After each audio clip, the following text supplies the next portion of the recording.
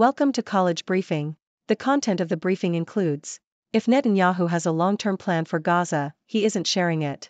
Abortion rights advocates win major victories in Ohio, Kentucky. The politics of looking strong. This year certain to be hottest in history, with October breaking monthly heat record.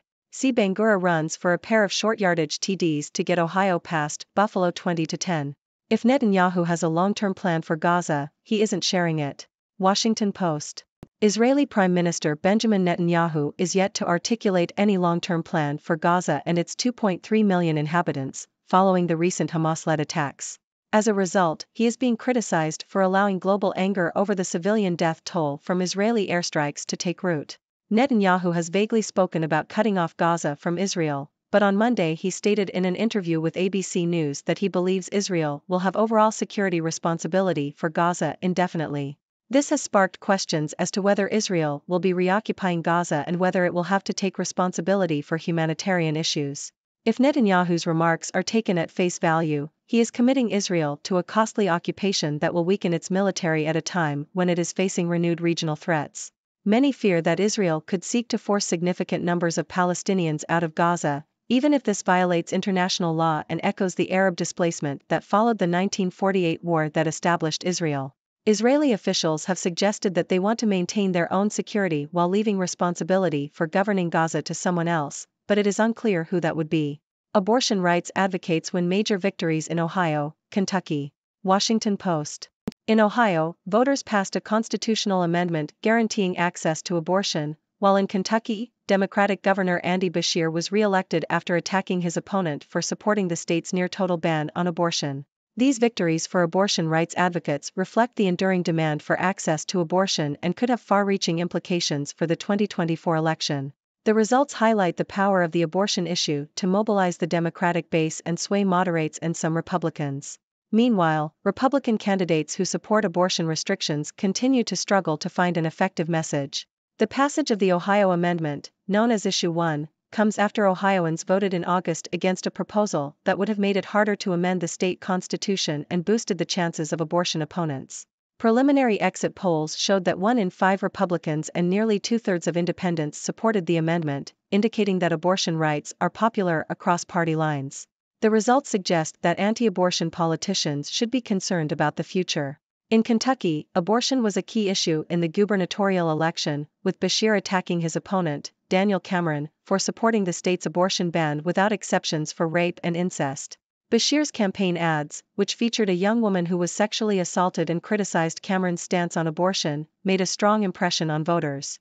The election results in Kentucky and Ohio underscore the vulnerability of Republicans on the abortion issue and the potential impact of the abortion debate on future elections. The results of Tuesday's elections have implications beyond Ohio and Kentucky. Democrats have signaled that they will make abortion a key issue in the 2024 presidential race, regardless of the GOP nominee. Republicans, on the other hand, are divided on the issue, with former President Donald Trump backing away from strict abortion bans. Efforts are underway to put abortion directly on the 2024 ballot in other states, including Arizona. The election results indicate that the fight over abortion will continue to shape American politics in the coming years. The politics of looking strong. Foreign affairs. The current slate of Republican presidential candidates disagree on many things, be it how much to restrict abortion or whether U.S. President Joe Biden rightfully won the 2020 election. But when it comes to international affairs, almost all the contenders have taken aggressively hawkish policy positions. The top 4 frontrunners for the GOP nomination, Ron DeSantis, Nikki Haley, Vivek Ramaswamy, and former U.S. President Donald Trump, have endorsed attacking Mexico to combat that country's drug cartels. Trump, for instance, said he would send to Mexico all necessary military assets, including the U.S. Navy. Most of the field has also called for escalating confrontation with Iran. And the candidates have, by and large, demanded more hostility toward China, often using dire terms in making their appeals. DeSantis, for example, declared that Washington must treat Beijing as it treated the Soviets. Haley asserted that China is leading a new global axis of evil. Ramaswamy labeled China our top enemy. Politicians have noticed. Over the last half-century, candidates from both parties have frequently used aggressive foreign policies to demonstrate that they are strong enough to lead the United States. This hawkishness can help win elections. But it also produces a suite of policies, rising defense budgets, open-ended wars of choice, unilateral diplomacy, that are at odds with public opinion.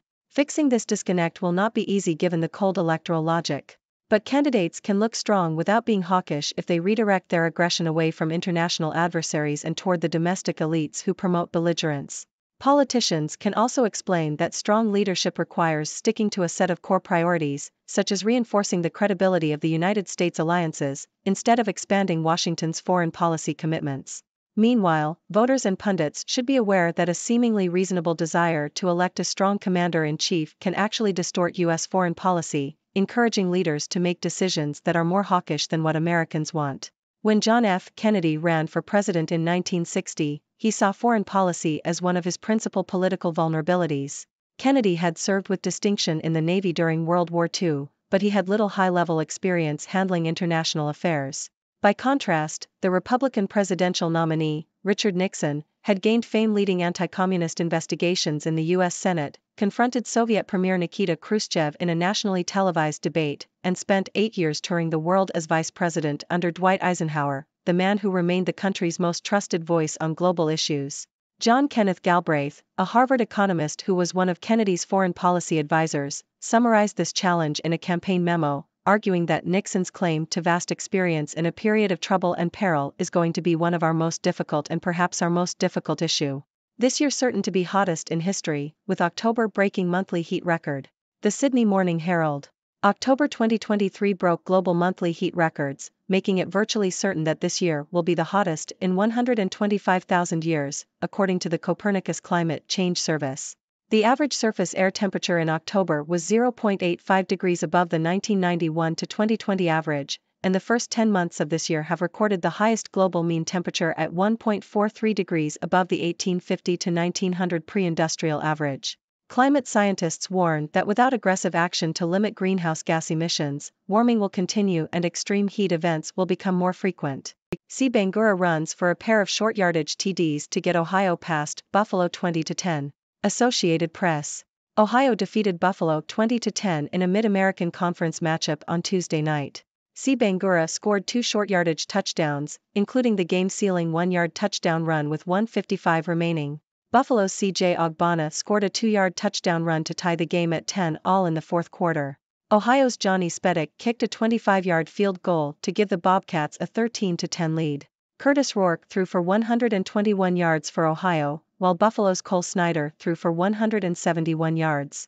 Ohio held Buffalo to 295 yards of offense, while only gaining 242 yards themselves. Democrat Andy Beshear wins re-election for governor in Kentucky.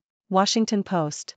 Kentucky Governor Andy Beshear has won re-election, according to the Associated Press. Beshear, a Democrat, defeated Republican challenger Daniel Cameron to secure a second term in the deep red state. The result is a blow for both former President Donald Trump and Senate Minority Leader Mitch McConnell, both of whom endorsed Cameron. Beshear is the son of a former governor and has built a strong personal brand in Kentucky. He has defied political trends by focusing heavily on local and state economic issues, winning the highest approval rating of any Democratic governor in the U.S. Beshear was also able to maintain cross-party appeal, winning the election by framing it as a choice to move forward rather than to the right or left. He received congratulations from President Joe Biden. The Kentucky governor's race drew over $77 million in total spending, with Democrats spending about $48 million to Republicans roughly $30 million. University anti-Semitism at record levels, Charity. BBC. Anti-Semitic incidents at UK universities have risen sharply, causing Jewish students to feel deeply anxious, according to the Union of Jewish Students. The Community Security Trust recorded 67 anti-Semitic incidents at 29 campuses from October 7 to November 3, compared to 12 incidents during the same period last year. Experts also warn of rising reports of Islamophobic incidents, with 31 incidents recorded at UK universities in the same period, compared to 3 last October. The conflict between Israel and Hamas has spilled over onto UK university campuses, with groups monitoring hate crimes reporting increased tensions. Move over, JWST, first Euclid telescope images of the cosmos stun. ABC. The European Space Agency's Euclid Space Telescope has captured stunning images of space, revealing a region rich in star-forming activity. Euclid, named after the Greek mathematician Euclid, launched on July 1 and has since traveled around 1 million kilometers to reach its vantage point. Over the course of its 6-year mission, Euclid will take wide images of the cosmos in visible light and near-infrared to determine the location of all the matter in the universe. Currently, only 5% of the universe is visible, while the other 95% is made up of dark matter and dark energy, which are invisible. Euclid aims to answer the question of where all the matter is located. The telescope has 2 main instruments to capture visible light and near-infrared light and will create the largest cosmic 3D map ever made. Euclid has the advantage of being fast and able to focus on large areas of the sky. The first images released by Euclid are stunning and provide a glimpse of the impressive map it will create. BOJ likely to end negative rate in early 2024, price expert says. Bloomberg. The Bank of Japan, BOJ, is likely to end its negative interest rate policy early next year and keep rates at zero without further hikes, according to economist Tsutomu Watanabe. Watanabe believes that persistent inflation in 2024 will be accompanied by wage growth that is as high or higher than this year. He argues that with consumers' expectations and tolerance for price rises improving, firms will continue to pass increased labor costs from wage hikes onto prices. Watanabe also disagrees with the belief that Japan has already exited deflation, stating that the BOJ will likely increase rates up to 0% but then wait to see what happens to commodity prices and wages before making further adjustments. Wednesday's time schedule. Associated Press. The article lists the NBA and NHL games scheduled for Wednesday, November 8, as well as college basketball, men's and women's, and MLS playoff games. Hark! Judi Dench proves that Shakespeare's rightful place is on the radio. Telegraph. BBC Radio 3 is celebrating Shakespeare Day with a day of Shakespearean music from 6:30 a.m. until 10:45 p.m. Radio has long been associated with Shakespeare, and as today marks 400 years since the publication of the first folio, the BBC has been pulling out all the stops. The day will finish with a live performance of Henry V from the Royal Shakespeare Theatre. BBC Radio 3 is also broadcasting a second experimental take on Hamlet, and a documentary about playwright Robert Greene.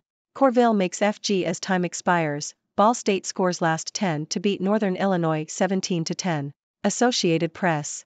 Ball State defeated Northern Illinois 20-17 on Tuesday night with a 36-yard field goal by Jackson Corville as time expired. The Cardinals scored the last 10 points of the game, including a game-tying touchdown pass from Keel Kelly to Tanner Koziel with 3:44 remaining. Ball State's defense then forced a turnover, allowing Corville to kick the winning field goal. Kelly had 115 passing yards and 66 rushing yards with a touchdown, while Marquez Cooper added 93 rushing yards for Ball State. Rocky Lombardi had 141 passing yards and a touchdown for Northern Illinois. Original photo from iconic album cover discovered. BBC. A man depicted on the cover of Led Zeppelin IV has been identified as a 19th-century Thatcher from Wiltshire. Brian Edwards of the University of the West of England discovered that the photograph was taken by Ernest Farmer. Edwards said that it was a revelation to him as a longtime fan of the band, and Led Zeppelin IV has sold over 37 million copies worldwide. Edwards discovered that the photograph was taken by Ernest Farmer, who died in 1944. The whereabouts of the original framed photograph is unknown. Leave it to beavers? Not if you're a wolf. New York Times. A new study has investigated the effect of wolves on beaver activity in Voyageurs National Park in northern Minnesota. By hunting beavers further away from their colonies, wolves limit the extent to which beavers can cut down trees and transform the landscape. The beaver's appetite for deciduous trees can eliminate species like aspens near their homes, leaving a conifer buffer. The researchers found that wolves hunted more on longer beaver trails, preventing them from sculpting up to 18 sq miles of the forest. The paper has raised interesting possibilities and could catalyze a lot more studies. Ukraine repels Russian attacks as rains stall Putin's third wave. The Independent. Ukrainian troops have repelled several Russian attacks in the past 24 hours in different parts of the country. The General Staff of Armed Forces of Ukraine said its troops beat back at least 15 attacks near Kupiansk in northeastern Ukraine and 18 attacks near Mariinka further south. 9 attacks were also repelled in and near Avdiivka, a strategic city that Moscow is attempting to recapture. However, heavy rain has stalled Vladimir Putin's third major advance on Avdiivka and ruled out any new Russian movements. Russian forces have been targeting Avdiivka with artillery for the past week. Ladies and gentlemen, I am Dr. Six, your trusted observer from the 6 Degrees world. Today, we have quite a diverse range of news to cover, from the lack of a long-term plan for Gaza by Israeli Prime Minister Benjamin Netanyahu, to major victories for abortion rights advocates in Ohio and Kentucky, and the enduring power of looking strong in American politics. We also have updates on the hottest year in history, the stunning images captured by the Euclid Space Telescope, and the rising incidence of anti-Semitism and Islamophobia at UK universities. Plus, we'll touch on sports, music, and even a fascinating study on the relationship between wolves and beavers. So, let's dive in. First up, we have the ongoing situation in Gaza, where Prime Minister Netanyahu is facing criticism for not sharing a long-term plan. It seems he's keeping his cards close to his chest, leaving many to wonder about the future of Gaza and its inhabitants. If Netanyahu's remarks are to be taken seriously, it appears Israel could be committing to a costly and potentially controversial occupation of Gaza. This raises concerns about the impact on Israel's military and its ability to handle other regional threats. It's a delicate situation, and the world is watching to see how it unfolds. Moving on to the US, we have some significant victories for abortion rights advocates in Ohio and Kentucky. These wins highlight the demand for access to abortion and could have far-reaching implications for the 2024 election. It's clear that the abortion issue remains a powerful motivator for the Democratic base and has the potential to sway moderate voters as well. On the other hand, Republican candidates who support abortion restrictions are struggling to find an effective message. The results of these elections indicate that the fight over abortion will continue to shape American politics in the coming years. Now, let's talk about the politics of looking strong, especially in the context of the current slate of Republican presidential candidates. It seems almost all of them have taken aggressively hawkish positions on international affairs, from attacking Mexico to escalating confrontation with Iran and China. This is not a new trend. Candidates from both parties have often used aggressive foreign policies to demonstrate their strength and win elections. However, this hawkishness can lead to policies that are out of touch with public opinion and potentially harmful in the long run. It's crucial for candidates to redirect their aggression toward domestic issues and prioritize core priorities like reinforcing alliances instead of expanding foreign commitments. And as voters and pundits, we should be aware of how the desire for a strong leader can distort foreign policy decisions. Shifting gears, let's talk about the climate crisis. The Copernicus Climate Change Service has declared that 2023 is virtually certain to be the hottest year in 125,000 years. This is a stark reminder of the urgent need for aggressive action to limit greenhouse gas emissions. If we don't take action, warming will continue, and extreme heat events will become more frequent. It's a wake-up call for all of us to prioritize sustainability and do our part to combat climate change. On a lighter note, the Euclid Space Telescope has captured stunning images of space, revealing a region rich in star-forming activity. This telescope is on a mission to map the cosmos and determine the location of all the matter in the universe. Currently, only 5% of the universe is visible, while the other 95% is made up of dark matter and dark energy. Euclid aims to shed light on this hidden universe and provide answers to fundamental questions about the nature of our universe. The first images released by Euclid are truly breathtaking, and I can't wait to see what else this telescope will discover. In the UK, there is concerning news about rising anti-Semitic and Islamophobic incidents at universities. The conflict between Israel and Hamas has spilled over onto campuses, leading to increased tensions. It's disheartening to hear that Jewish and Muslim students are feeling anxious and targeted. We must work together to create an inclusive and safe environment for all students, regardless of their background or beliefs. Now, let's quickly touch on some other news stories. We have updates on sports, with Ohio defeating Buffalo in a Mid-American Conference matchup and Ball State beating Northern Illinois in a close college football game. Kentucky Governor Andy Beshear has won re-election, which is a significant blow to former President Donald Trump and Senate Minority Leader Mitch McConnell. And in the world of music, an original photo from the iconic Led Zeppelin 4 album cover has been discovered, revealing the identity of the man depicted. To wrap up, we've covered a wide range of topics today, from international politics to climate change, sports, and culture. It's always fascinating to see how these different facets of our world intersect and influence one another. As always, I welcome your thoughts and questions. What are your ideas on the lack of a long-term plan for Gaza? How do you feel about the victories for abortion rights advocates in Ohio and Kentucky? And what are your thoughts on the need for candidates to look strong without being hawkish in international affairs? Let's keep the conversation going. Thank you for joining me today, and remember, in the vast tapestry of the 6 Degrees world, every story is connected. Thank you for tuning in. The content above showcases the latest briefing reports and analytical synopses, thoughtfully curated by the 6 Do team. These insights stem from a wide array of reputable media outlets, think tanks, government sources, and specialized experts worldwide. We encourage you to explore these sources for a comprehensive perspective. Keep in mind that while the content may not always align with the official standpoint of 6do Brief, it's not meant to be taken as absolute directives for decision-making. Comprising seasoned media professionals, learned scholars, and accomplished scientists, the 6do team embodies a trailblazing, fully independent media entity. To customize 6do Brief to meet your professional needs, you have the option to subscribe to a diverse array of briefings on our website, 6dobrief.com. Regardless of your location, you can conveniently receive 6do Brief via email.